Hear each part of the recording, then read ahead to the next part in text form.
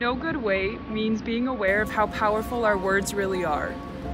No good way means contributing to a culture that celebrates diversity and inclusion.